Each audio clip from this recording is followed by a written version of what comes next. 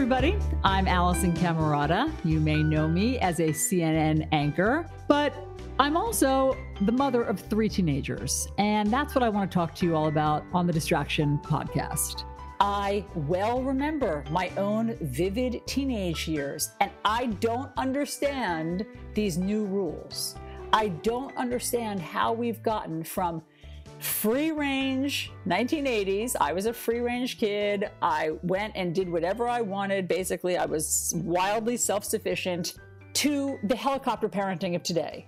And I don't like being a helicopter parent. I don't want to be a helicopter parent, but somehow I am a helicopter parent because that's what I think this era demands. And I see it among all my neighbors and all of my friends, and I just don't get it. I don't even know what kind of kids we're producing since we're helicopter parents and not letting them learn on their own and take risks and make mistakes and have, some risky situations. I mean, I don't want them to obviously be dealing with drug abuse and, alcohol abuse and getting into cars drunk, but I do want them to be able to have a few risks. And I worry that we have bubble wrapped them to the point of crippling them, frankly. So not only am I confounded about what the new rules of parenting in this helicopter parenting era are, but then add to it the pandemic. And we're all spending even more time together and at home and under one roof. And kids are even less free to go out and socialize and be on their own and be alone and be in school and all of that stuff. So it's just compounded, I think, all of our parenting woes and questions. So anyway, I have a bunch of guests that I'm really looking forward to hearing from about how to navigate all of this, and we'll just go through it together.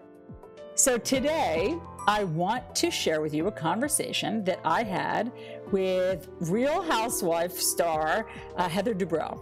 Heather appeared on the Real Housewives of Orange County from 2012 through 2016, and she has just rejoined the cast for its newest season.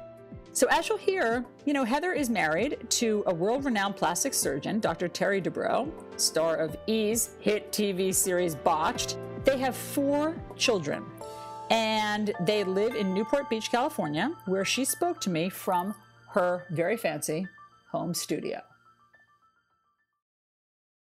Heather, thank you so much. I really have been looking forward to talking to you. I'm really excited about it. Thanks for asking me. Awesome. So I'll just tell you a little bit about me. I'm an anchor on CNN, and I've been asked to fill in on this podcast for a few weeks. And they said, you can talk about anything.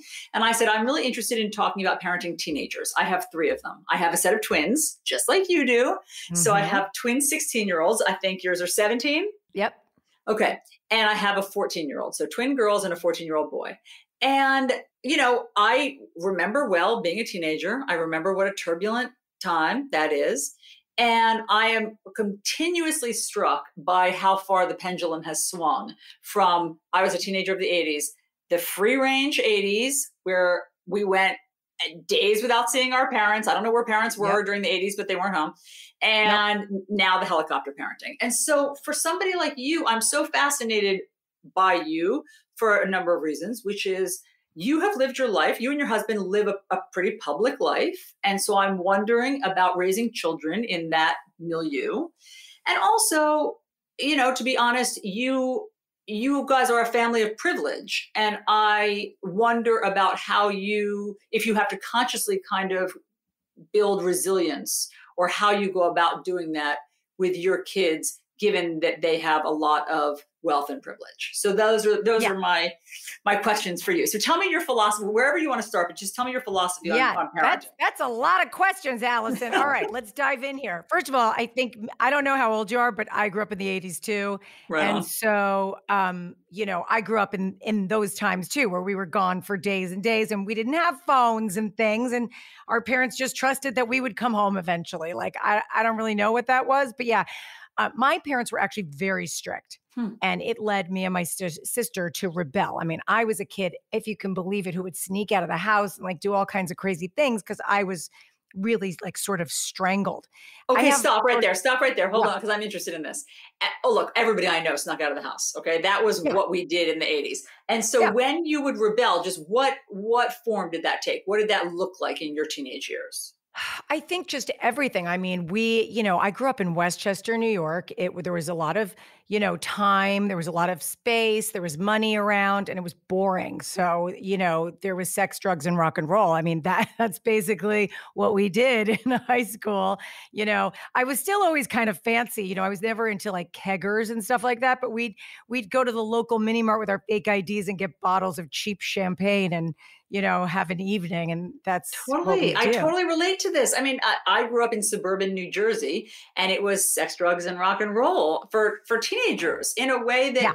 right now I don't feel like it is, because they're under our watchful eye. They Mhm. can't do all that stuff. And obviously it's a double-edged sword. I wish that they could have some level of freedom that we had, but do they need to be around that much alcohol and drugs? No, they don't. I guess, but what I find so interesting about like, all right, so my twins, I have boy girl twins that are almost 18. They're 17. They're going to their senior year of high school. I have a daughter who's 14, almost 15, and then a daughter who's 10, almost 11. So, what's interesting to me is they're completely not interested in sex, drugs, and well, let's just say they're not interested in drugs and alcohol. They're just not interested in that. And unlike my mother, who was very 1950s and sort of closed off and didn't talk about anything, we talk about everything. We have a very, very open relationship, which I love. And also, I'm sort of the mindset that if you let them have their freedom and trust them, there's no reason not to trust them until they prove otherwise. So I've always given them a ton of freedom because I really do trust them. Having said that, like they don't have a curfew. My kids have never had a curfew, but my son was out the other night till 1 a.m., right? And I said Yeah. to him, I go, look, I trust you. I know you don't drink. And I know even if you one day decide to drink, I know you'd never drive. I said, but the problem is the other people out on the road, Yeah. it's likely that they've been drinking. So I just don't want you in the wrong place at the wrong time. So do me a favor. If you're going to come home late, like just stay over wherever you are. Come home in the morning. Just make good choices. But I think, giving them that freedom has allowed them to make the better choices because I do trust them. I love that. I love that parenting philosophy. That was my mother's philosophy. I had a different experience than you did. My You still mother, snuck out of the house, though. yeah, but I didn't even have to sneak out. Like, in other words, my friends were sneaking out, but I didn't have to sneak out because I had such a late curfew that I could talk to my Didn't mother matter. about anything too. So I just had a lot of freedom. I had a lot of freedom and a lot of independence, but I find that this era doesn't allow for that as much. So I think that that's really interesting. Why aren't your teenagers interested in drugs and alcohol? It's a good question because, I like a cocktail. So, it's not like they're not seeing what we're doing. But I think partially it has to do with the fact. So my husband's late brother, his name was Kevin Dubrow. He was the lead singer of Quiet Riot. If you remember, Come On, Feel the Of Noise. course. Who Yeah. doesn't? Of course. Right. So he died of an accidental overdose. Hmm. It was about a decade ago, but he wasn't an addict or a druggie or anything, but it was like, where we'd go out and have one too many drinks and then I go, oh, bad plan. Let me not do that again. Yeah. He went out and took the wrong combination of things, went to bed and never woke up. Oh, that's He was horrible. 52 at that age, your heart can't take that sort of thing. And we've always talked about it in our house. So they've always been aware of that and the dangers of certain drugs. And we've always preached, look, legal things in the right, in doing responsibly are fine. Like, why not? Enjoy your life and whatever. But they're just really not interested. Hmm. Yeah. And I think it's partially generational and Yeah. partially maybe just them. But I'm glad about it. But the one thing I worry about is I don't want them to go off to college and like explode, which is why I'm always like, have a glass of wine. You're home or we're in Mexico. There's no drinking age here. It's okay. When the lockdown happened, I bought a 6-pack. I don't think I've ever told you this, but I bought it. I bought a 6-pack of White Claw. Yeah. Like cool mom, right? I'm like, here, everyone's on lockdown. Have a White Claw. And they were like, wow. And they poured it, both of them. They poured it, took a sip, put it down, walked away. That was it. Right. And by the way, you're singing my tune right now. This is exactly how I feel. I am worried about them going off to college. And I feel like I have to toughen them up. I feel like I have to toughen them up somehow with sex, drugs, and alcohol. I mean, I don't know why that's my responsibility, but I feel like I don't want to send my kids to college without experience in those realms, because I guess I have heard one too many stories about binge drinking Yeah. and or sexual assault on campus. And I just Right. want to know that they're equipped to deal with, if you've had too much to drink, what do you do at a frat party? If you've had too much to drink, how do you find your way home? And so I am worried, but my kids are the same as yours. Like, I try to foist wine on them when we're in Italy. I try to give them wine diluted with water. They're not interested. Nothing. No. And so I don't know what's going to happen. I still think they're learning the lessons. I mean, they're learning lessons that we don't even know exist. I mean, I've heard of kids, and I'm sure you've obviously heard in the news, kids that have died from getting, drugs on Snapchat, and they order one thing and they end up with something else and end up dying, or, having a serious problem because of that. My kids see all that, and they've told me about things like that. One thing I think that's pretty cool, I'll use my son as an example. Like, he will go to a party and he will tell me, oh, we were playing beer pong or wherever they're playing. I go, so how do you play and not drink? And he's like, oh, I have so-and-so. I give him the drinks. He's interested. I'm not. But I love the self-confidence that he has, that he's not interested. So it's cool. And by the way, he's tried some things and he has shared that with me, but it wasn't his thing. So I think they're getting the experiences that they need to get, and they're learning how to stand up for themselves. One of the other things you asked me is about being in the public eye and privilege. Yeah. And I want to comment on both those things.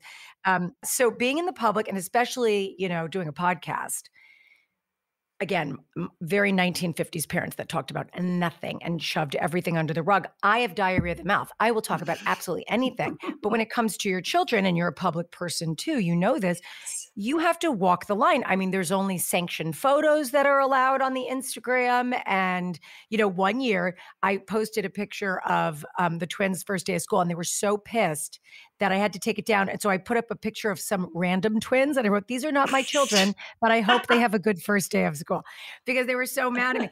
But why were they pissed? Why were they pissed that you posted it? Because a lot of their friends follow me and their parents follow me, and they just thought it was cringy and embarrassing. I don't know. They're better now, but this was like a couple of years ago. But I really do have to walk the line with what I talk about. So I try to take my cues from them and talk about things they are willing to talk about. Thankfully, my oldest daughter, she has a podcast called I'll Give It To You Straightish. She came out as bisexual a couple of years ago, and she's very comfortable and confident speaking about anxiety and therapy and meds and sexuality and all that. So I have a little more leeway with her that I can speak about because she's already put it out there. Mm-hmm. But I do try to balance it all to be authentic and share my life, but not ruin theirs in the process. And so how much do you divulge? What do you divulge about your past and in all of those realms publicly, like sex, drugs, and alcohol? Yeah, in my past, I pretty much talk about everything.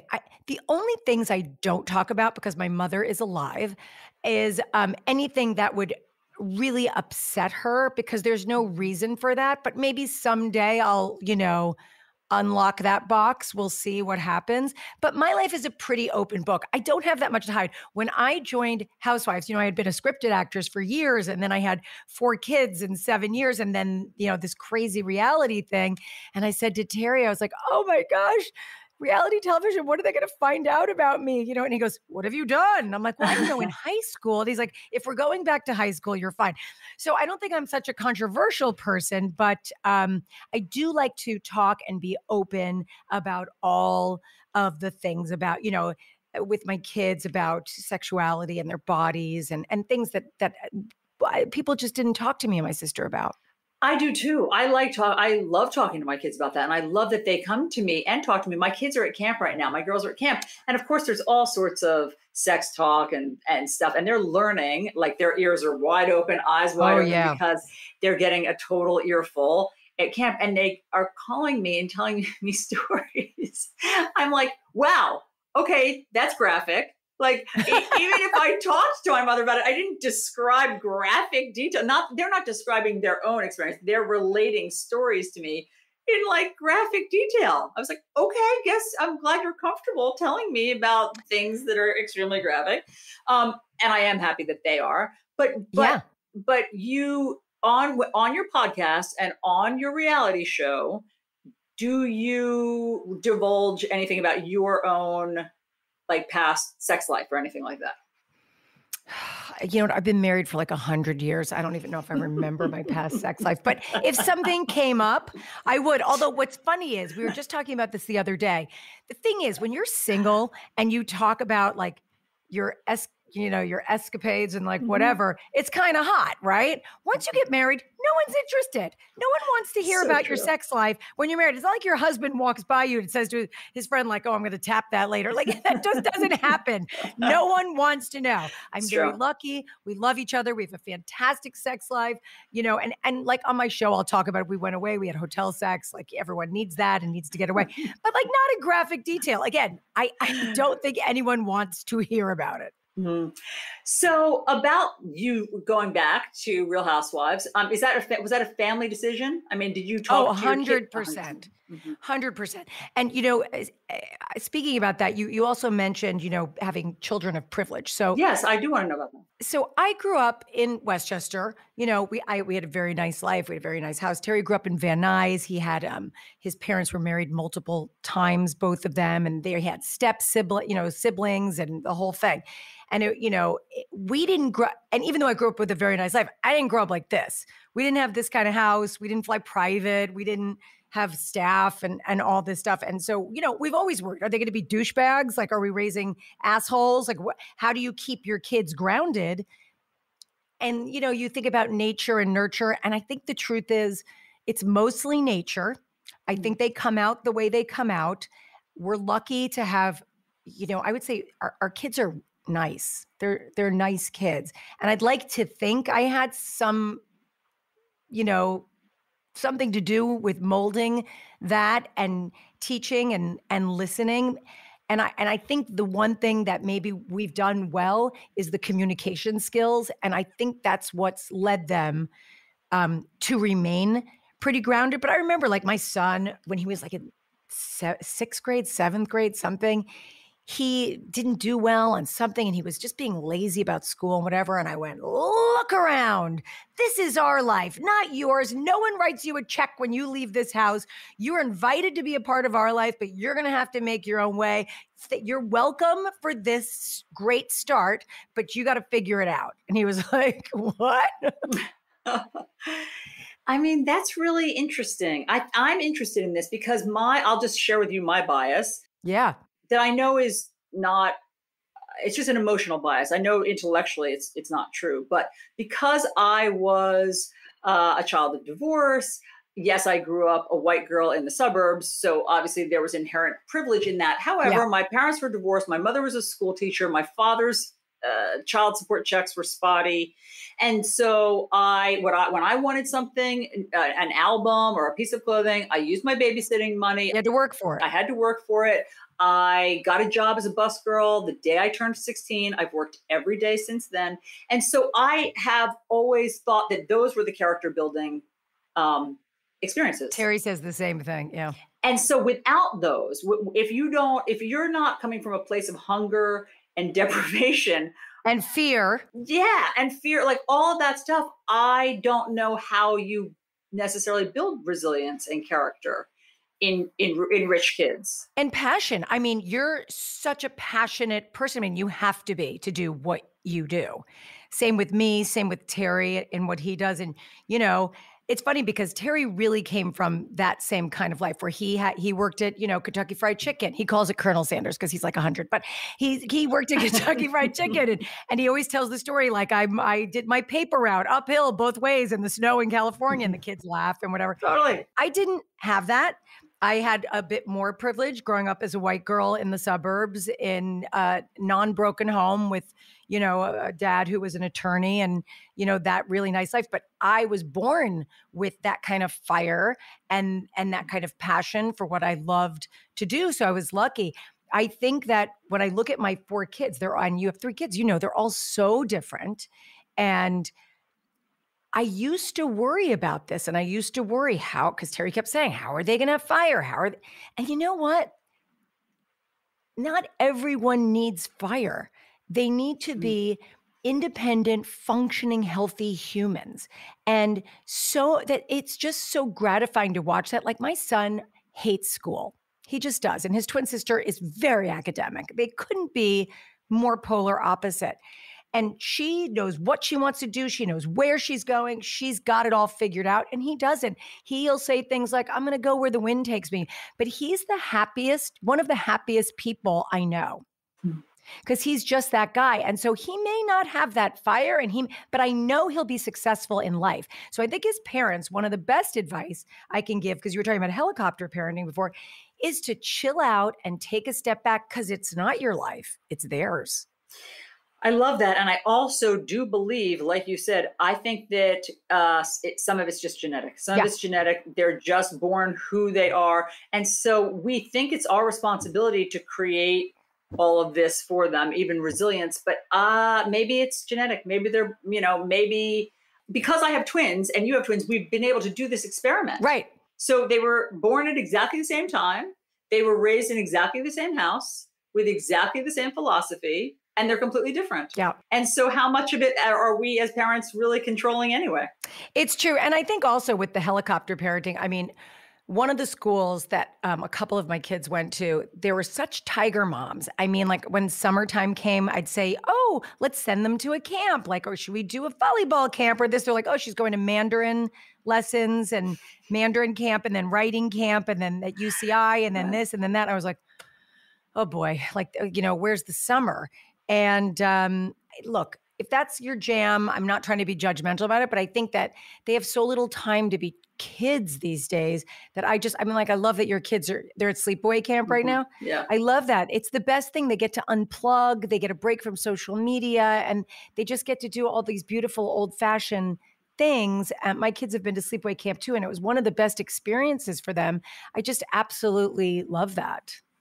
Me too. And they get freedom. I mean, my kids, I'm not proud of this. I mean, I'm embarrassed by how little freedom they have, but that's the life that we're living in.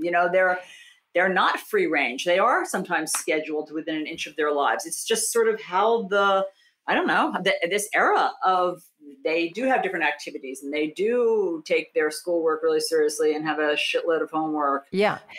So at camp, they have freedom. Although my 10-year-old, I think she is reaping the benefits or not, I'll let you know in 10 years, of, the first 2 had a lot of things, a lot of schedules, a lot of activities, a lot of all of that. And then, as you start adding children, you have less time and you can't be in 4 places at the same time and all of that. So she's actually much less scheduled than the first 2 were. But I think what's also important for parents to understand is that all these years, these young years, they're for us more than they're for the kids, because they remember none of it. I mean, do you remember anything before you're 25, really? No. I don't remember what happened in 3rd, 4th, 5th, 6th, 7th grade. I mean, like a memory of so-and-so being mean to me or trying to kiss so-and-so on the playground. But like, those you don't remember. Don't you remember graduating college and being like, or maybe even graduating high school, going to college? Now my life is beginning. Now my life is my own. And so I look at the twins and I go, like, yes, of course, I'm going to be very sad when they go off to college, but also so happy for them that they are starting their next adventure and I get to watch it and experience it and, the whole thing. So I think parents really need to remember that these beginning years are for us. So if you're running around crazy and going from thing to thing to thing to thing that the kids hate and they're crying and you're schlepping them around, stop doing it, because they will not remember and they will end up quitting. And all you will remember from all these years is how hard you worked for nothing. I totally agree. So that was fascinating to me. I really love Heather's confidence about what she's doing and how she's parenting. I disagree that we don't remember anything before we're 25, because I remember my teenage years so vividly. But I take her point that if you're just going from event to event to event and you've overscheduled your kids, you yourself are feeling stressed and pressured, what is the point? Honestly, I do believe we have to open it up for some breathing room for the kids and for us. And if they're on their own, and if they have to muddle through their day and figure out some meals on their own, or how to get from place to place without you shuttling them around, all the better. I mean, again, I just think that that is what builds self-reliance, which I think shouldn't that be, one of our most important goals? And anyway, look, Heather, let's be honest, is a super privileged parent. Her kids are super privileged kids. This is a very wealthy family.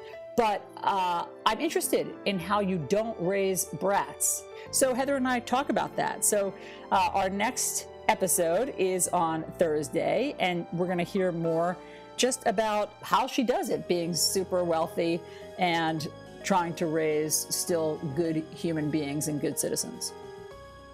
And remember to subscribe to Distraction wherever you get your podcasts so you don't miss a single episode.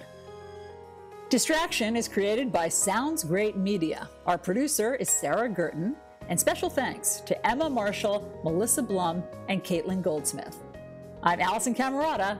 Thanks for listening.